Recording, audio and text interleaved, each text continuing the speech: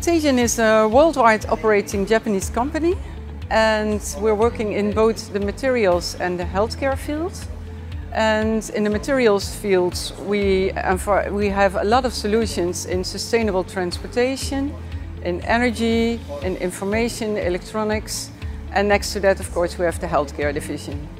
And Teijin, as you may not know, but already exists for nearly 100 years. And in 2018 we will have our 100-year anniversary.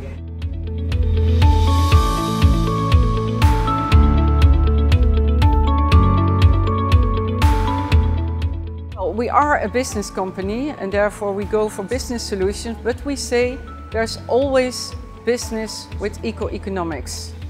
And if you know the drivers between what's happening at this moment in the eco field, then you see that there is business. And we strongly have the idea that if eco is not a business, then it will not happen. And knowing that, we know that we have to look at what our users, functional users, want. And by looking then at the perspective of the whole value chain, we come to solutions which are the best for the users in the end. And we look at how can we make products with as less energy, as less materials as possible. So we reduce the pain by making products and come to enlarging the gain at the other end of the value chain where the users use it and try to avoid as much as emissions as possible there.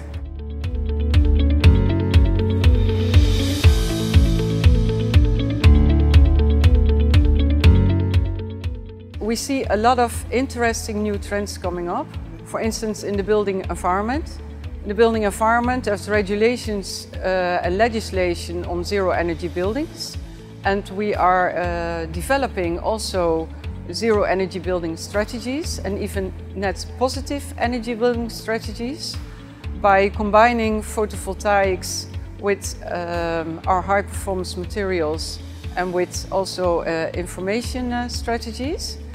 And also we see a lot happening in the field of transportation, where we see that hydrogen is at this moment a very valid material to store electrical energy in.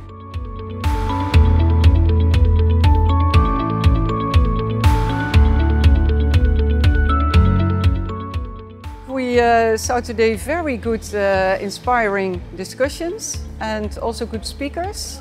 And at our booth we had very nice discussions with people who came to look at our innovative solutions, like carbon concrete and also our sustainable tires development, and the sponsoring of the Clean to Antarctica of Mr. Edwin ter Velde in the Netherlands. People really like that we do that, and really good to be here and be part of this community that is working on a low carbon future.